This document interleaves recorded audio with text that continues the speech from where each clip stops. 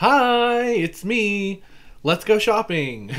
This is a third video in our little Let's Go Shopping series, I guess it's becoming. I'll link that below. I'll make it into a playlist, actually. We previously went shopping specifically at occult bookstores, but I thought today we'd go to a used bookstore site that I really like. Thriftbooks, you've probably heard of it if you buy a lot of books. You can also sell books to them, which is fun. But I thought we would explore here today. Maybe pick up a couple titles. Oh, I'm not logged in. Let's log in. I do like thrift books. Some years ago, they were bought by Amazon. So the prices have been raised. But as you can see, like right here, there are some books that are pretty affordable. Like $3. Come on. But sometimes they get a little crazy, especially magic books, I've noticed, because, you know, our books tend to be scarce and tend to come from smaller publishers, tend to be produced in small quantities, so they can be harder to get your hands on. Oh, I have a book sitting in my cart. Let's see what it is. I don't remember. Oh! Okay, so this will be the theme of the video, which I guess you already know if you're watching it now. But I'm definitely going to get this, because I've never read this book by DJ Conway. But no, as I said, the theme of this video, let's look only at authors from the 90s and early 2000s, because I am a millennial, and authors like DJ Conway are very nostalgic to me. I mean, come on. Just the top row. Oh my gosh. If you were a magical person at all from like 1996 to, I would extend it as far as 2011, let's say, you definitely know these books. Oh my gosh. Nostalgia alert. Let's see. And DJ Conway, I think, is a woman, if I remember correctly. I find it interesting, you know, a lot of baby boomer generation women who are authors, and previous generations, you know, a lot of the times they would either come up with a male pen name or they would abbreviate their name so that people wouldn't necessarily know that they're women, because books by women, you know, might not be taken as serious, might not sell as well. So they kind of created these you know, literary pen names to hide behind, which is like interesting but also sad. And you would think that we're, you know, ahead of that now, but every time I think that we've passed a certain form of bigotry, it always seems to like come up again, so that's a little disheartening. But anyway, back to this video. Let's see. Oh yeah, nostalgia. Flying Without a Broom. I've never read that by her. Astral Projection. That's interesting. That makes me think, oh, here it is. That makes me think of this book, which I have recommended several times on the channel. A Witch's Travel Guide to the Astral Realms. It's a very good book. Oh, I've also never read her book on mermaids. I keep saying her. I think DJ Conway's a woman. Let's see. I might buy this, actually. Let's see. I like to get the cheapest ones. I mean, because, you know, why not? Oh, only one left. Add to cart. Anywho, does it tell me? Are we using pronouns up in here anywhere? Oh, there's not like a about section of the author, is there? I guess I could just look on my shelf. Anyway, that's that's not important right now. Let's see, what else you got? So I did put this in my cart recently, I remember, because one, I'm nostalgic for, as I said, you know, authors from like the turn of the millennium, because that's when I came of age. But also, ooh, I like that. But also, lately I've been on a really big kick of reading anything about horned gods, antlered gods, green gods, nature gods, wild gods. I mean, I kind of have always been interested in that since like day one of my like magical initiation. But lately I've just finding myself really swing back into it in a heavy way. Celtic Wind, Elemental Magic. I used to be really into Elemental Magic in my late teens. I was all about it, especially water. I've just always loved water, being underwater. I love the sensation of being underwater. I mean, I'm a Cancer moon sign, so that tracks. Oh man, so I have a lot. Well, not a lot, but I have several old Llewellyn almanacs, and whenever it's a shame this is out of stock. Whenever I can find one, I always buy them because I love having that window in time. You know, I really like magical almanacs. I think they're a lot of fun and can sometimes have really great magic advice and spells in it that are overlooked, I think, by the masses because it's not presented just in a book. It's presented like in a book that's more forward. This book requires you to dig and to have interest. Do you know what I mean? Yeah, she does also write fiction, which a lot of magical authors do, especially like romance, like Ellen Dugan comes to mind, and Deborah Blake. They both write like fantasy romance outside of their magical endeavors in nonfiction.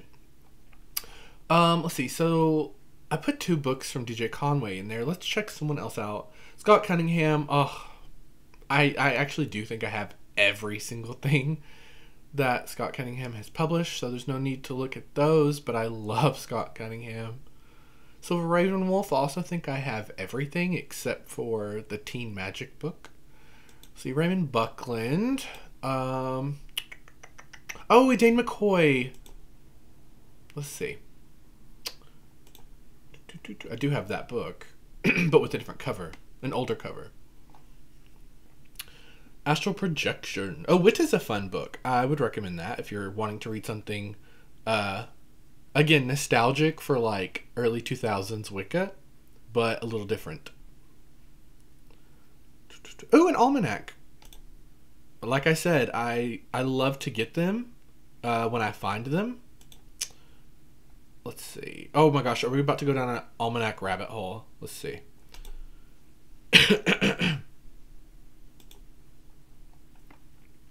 I know I don't have 1999. That'll be exciting too. Oh my gosh, I might do a video on that if there is magic in it about Y2K or about just the coming of the millennium in general. I will definitely make a video about it. So there's 2013, which I do have. I have a lot of these, the 2000s. 98, 96. Oh, there's 2000 itself. I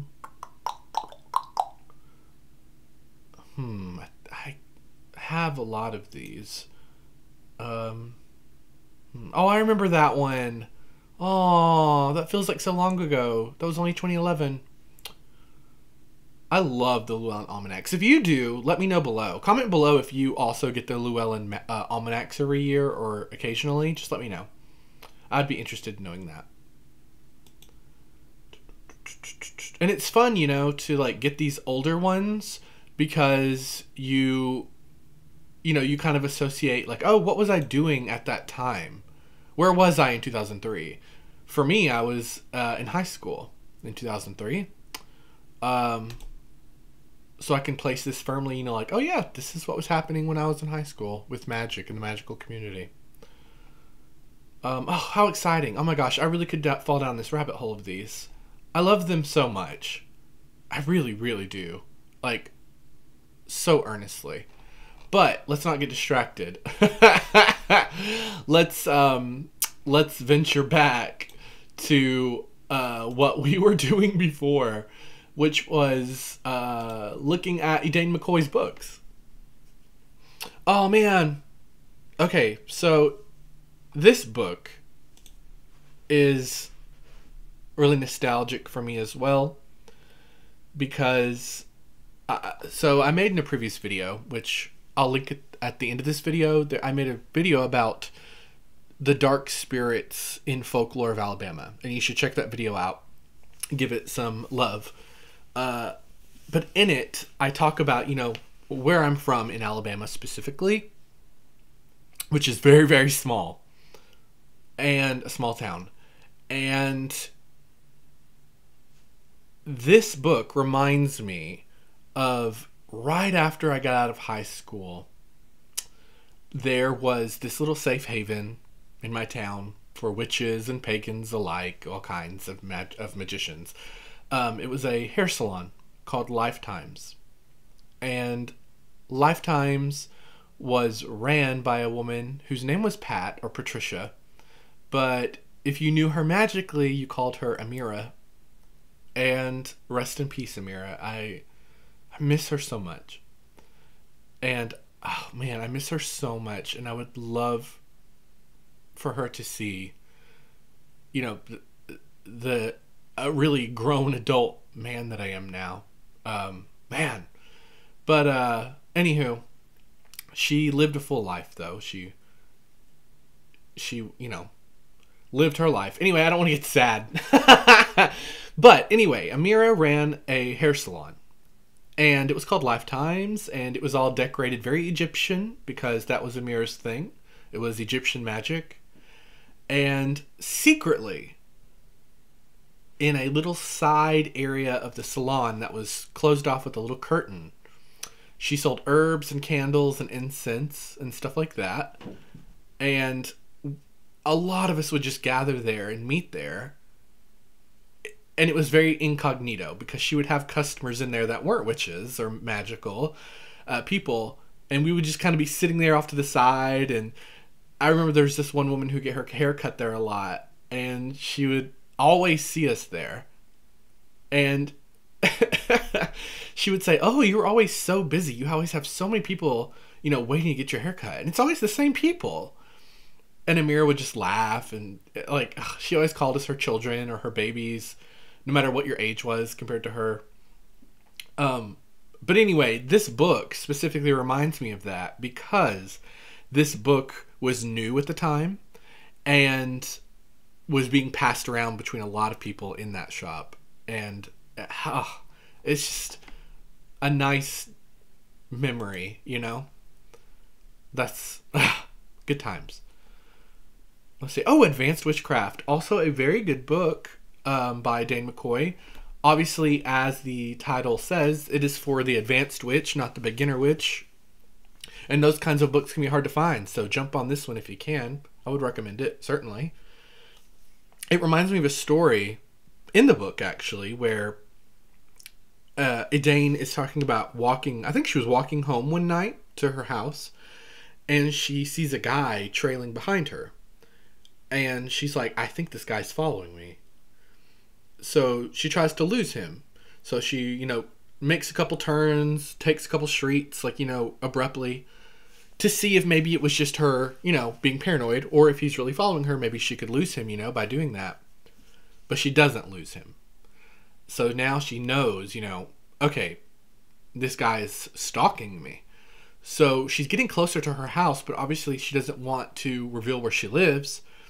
So she's walking the block, and the guy's closing in the gap between them, which is really scary, right? And she describes, it's been a while since I read it, but the way I remember it is she describes kind of entering into this trance, like a walking trance, because she's still moving. But she comes to this centered place while she's walking and envisions a hammer falling from the sky, like this giant hammer, and hitting that guy on the head. And when she does, she has this well up of emotion, right? She's pouring all of her intention into that hammer. And when she envisioned that and it hitting him on the head, he abruptly left from behind her and took another road, another street, and just walked off, abruptly.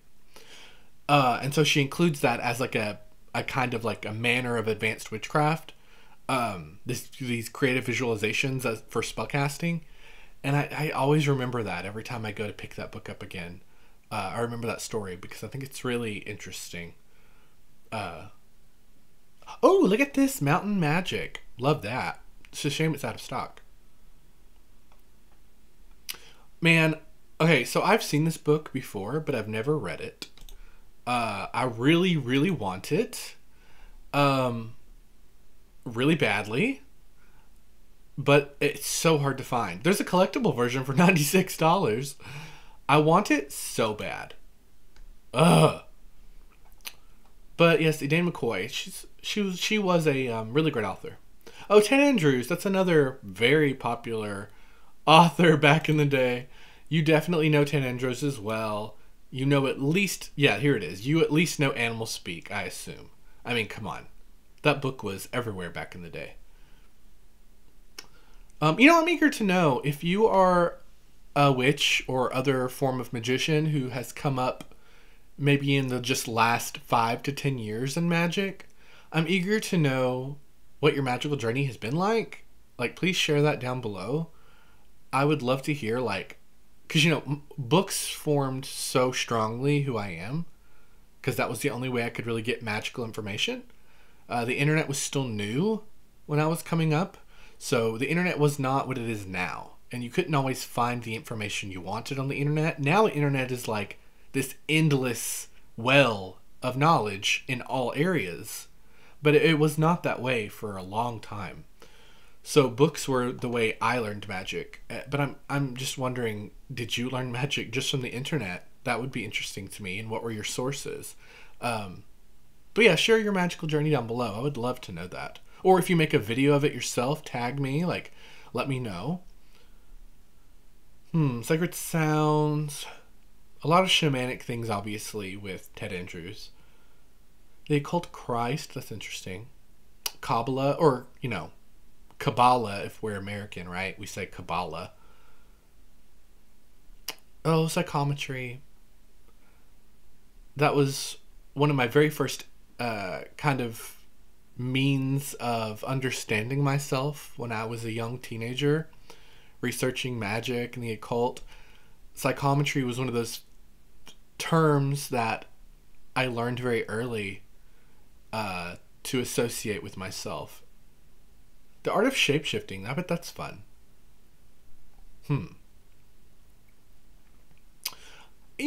I wonder, I've seen a lot of stuff on Kabbalah lately, or Kabbalah, and I feel like maybe that's my spirit guides being like, maybe you should look into this more. I've got some books on it, but it's never been a huge interest of mine. Eye magic, interesting. The magic of images. Feathered Omens, love that. I remember that book. The Nature Speak Oracle, interesting. I remember that book too. Wow. I worked at a bookstore for like 5 years in my early 20s. So a lot of these books, I remember seeing them on the shelf all the time and stocking them and ordering them from people. The Way of the Shaman. Hey, okay, so I have this book. I feel like a lot of like millennial witches probably are familiar with this book, but I don't know if I've ever read anything else by the author. Say, ooh, that's spooky. Hallucinogens and shamanism. Oh, you know what? I think I have read this. Okay. I think. Oh, of course, Carlos Castaneda. See, now we're going to go down this shaman rabbit hole. Scott Cunningham. Where's Deborah Blake? Let's look at her stuff. You know what I'm saying?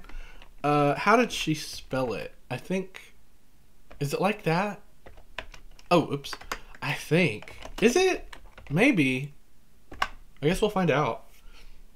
Yeah. Okay. So she does do a lot of fiction.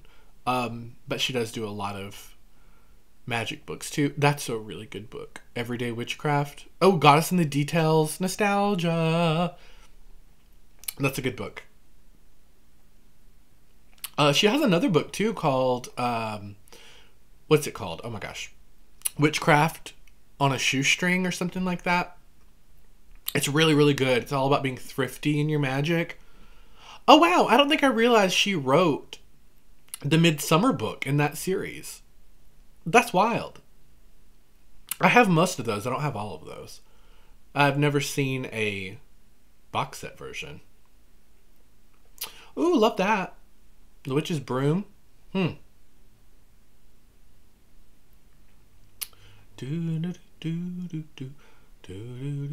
That's a very famous book from when I was a lot younger. Oh, there's Witchcraft on a Shoestring with a new cover. Hmm.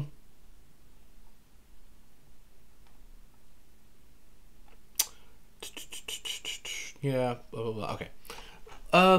Let's see. Let's look for... Who else would I want to check in on? Oh, let's look at Ellen Dugan. I mentioned her earlier.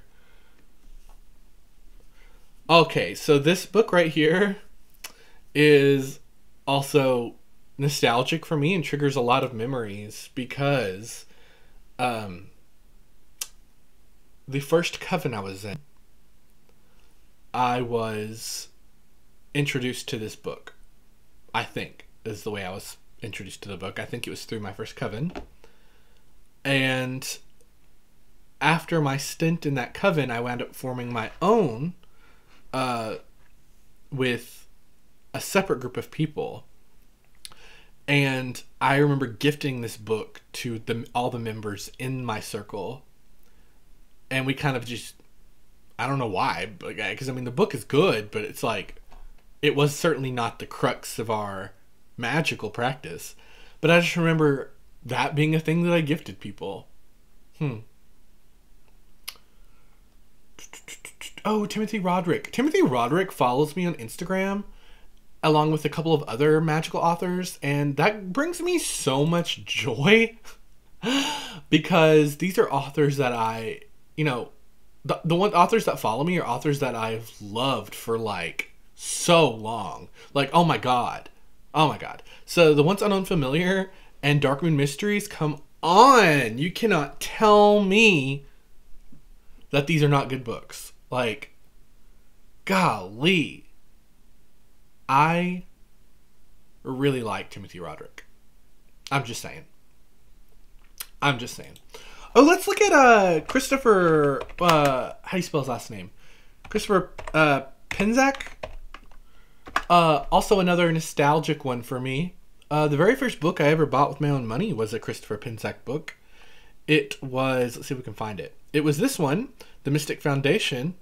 I've talked about it ad nauseum on this channel and in 2 papers that I have published that you can find on Amazon, by the way, along with my book, Goblin Grimoire.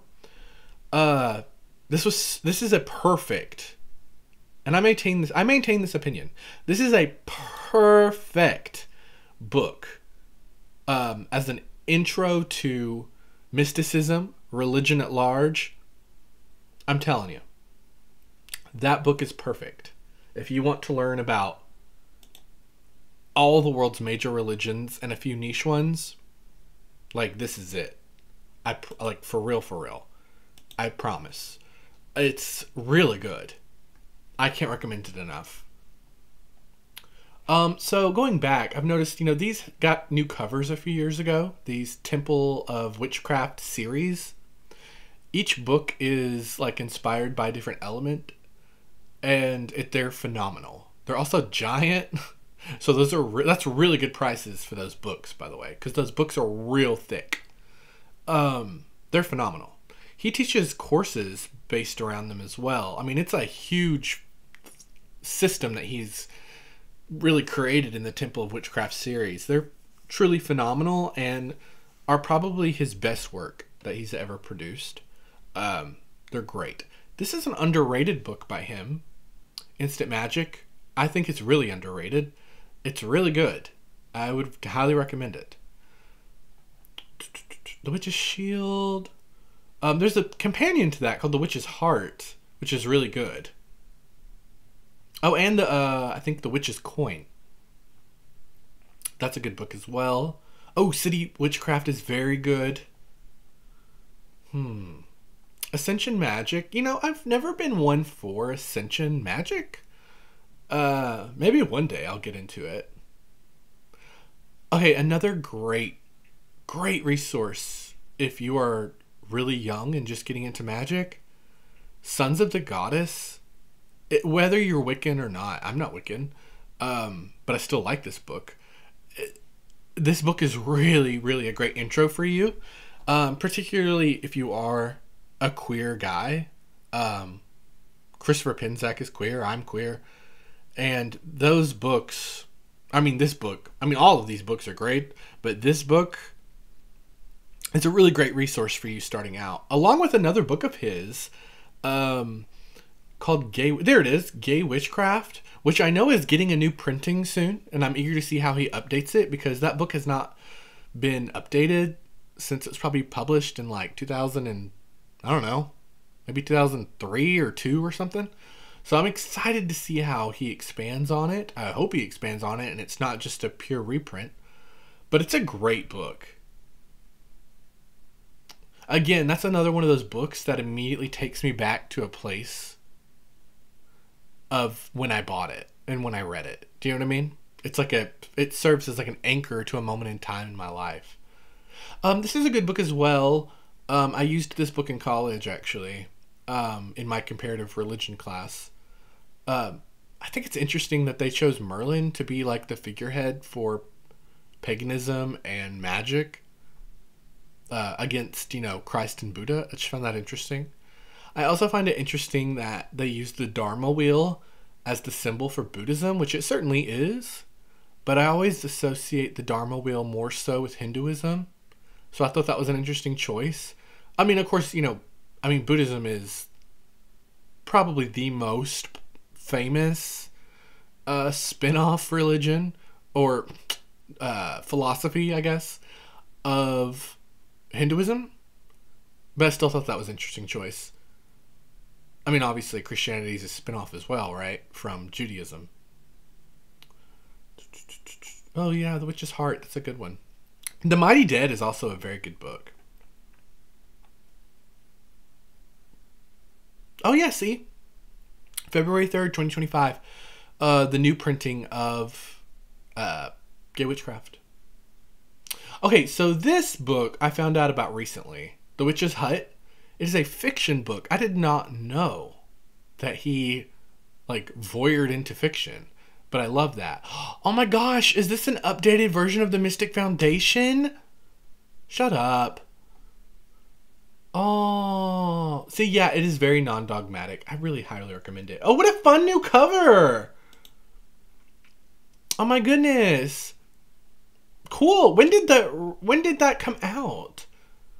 Oh, I like that. How fun. Man, you guys should really give that book a chance, I'm telling you. It's really good. Oh man. And it's a big book too. I wonder if it's been changed or updated or added to. Oh, how exciting. Oh, I'm so happy for him. Oh, Isaac Bonewitz. That's another pretty classic author. Starhawk, of course. Come on. And Margot Adler. Come on. Wait, is that right? Margot Adler? Yeah, come on. Classic. Truly people who lay the foundation for where we are now in magical society. Raymond Buckland. Let's look at those. I used to have that book. Wicca for One. Let's see. Oh yeah, I remember that book. Of course, that one. And that one. And that one. I remember all those. And that one. Yeah. Oh man, I remember all these gypsy books. That's crazy. I have these books, actually. That's so wild.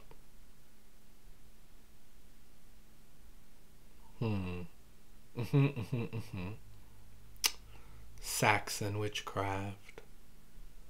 Coin divination. That's fun. That's one of the few divination methods that I don't offer on alabamamagic.com. Maybe I'll add that soon. I would have to brush up on it though. I have not even tried to do that in a while. Domino divination, by the way, I just added that this week. As of me recording this, I just added domino divination to the list of divinatory services that I offer you on my website, which of course is linked below.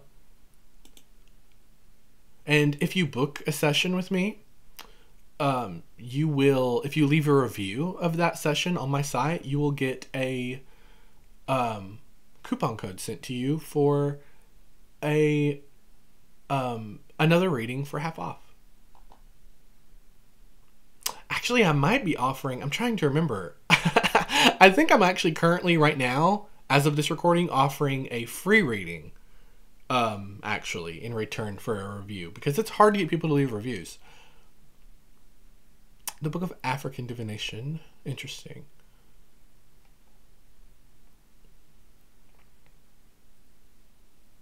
Oh, I remember that book too. Wow. Man, he really wrote a lot of stuff. Well, we're not finding anything else to purchase, though. I might go ahead and wrap this video up then. We'll look at one more author. How about that? Might as well look at Scott Cunningham. But I'm positive I have every single book. I am a huge Scott Cunningham fan. These are so classic. Come on. Like, truly. Like, if you're teaching the foundations of magic to someone, like, come on. Again, be them a witch or a Wiccan or whatever. I mean, these books just really hit right, you know? That's a great book. It was released, oh gosh, 10 or plus more years after his death, actually. But it's really good. Oh, I have that version. This is like an omnibus of 3 of his books all in one. It's really nice. Hawaii, Dreams of the Divine, Sacred Sleep. Oh man, I would actually get a new copy of that because mine's beat up, but it's out of stock.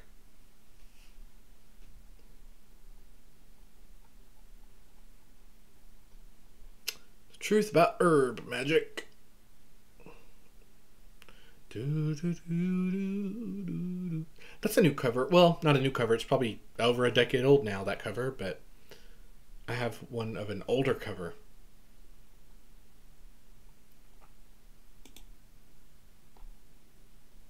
Okay. Well, at least we found some things, right? Yeah. Oh, yeah. Ooh, I'm excited. Oh, my gosh. Okay. Woo woo. Plus, I have a $2 coupon I can add to this. Ooh, and I'm only 61 points from my next free book. Yay. Well, anywho, thank you so much for going shopping with me. And, oh, Eileen Holland. And until next time, I hope you'll check out the links below. And thank you so much. And goodbye.